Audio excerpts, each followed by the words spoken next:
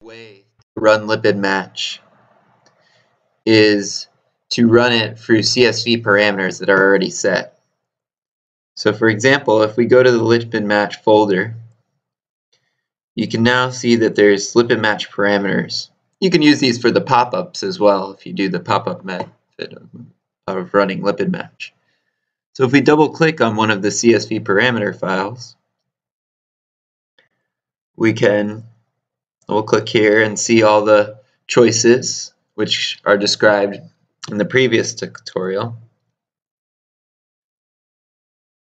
And the only difference here is instead of selecting which folders to run for LipidMatch and which folder contains the libraries and to select the libraries, we actually have to change those manually here.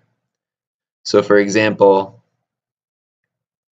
on a Windows computer, if we wanted to select the libraries, we double click down here, and that would give us the directory. Press Control C,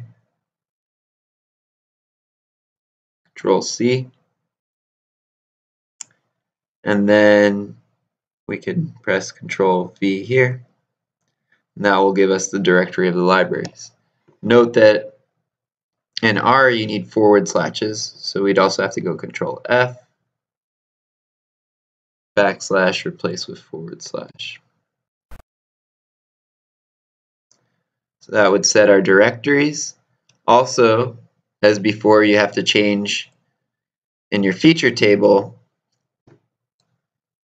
where your row IDs are, what column your mass of charge is, the column your retention time is, and the row your numeric data starts in.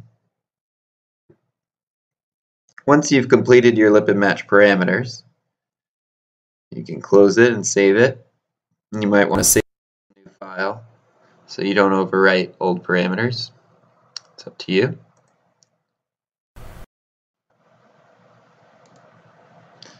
And so then once it's saved,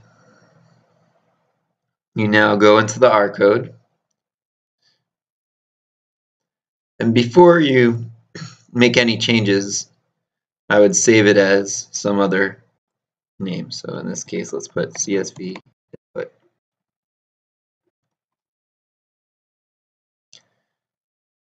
So now that you've saved as a different name the R script, you'll scroll down and you'll find a CSV input option.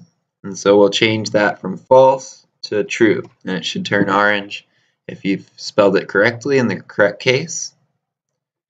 And then you scroll further down and you see where it says parameters direct, dir, and parameters file. And so you want to change those to the correct parameters. So again, for Windows, this would be where the parameter files are, so we can Control C.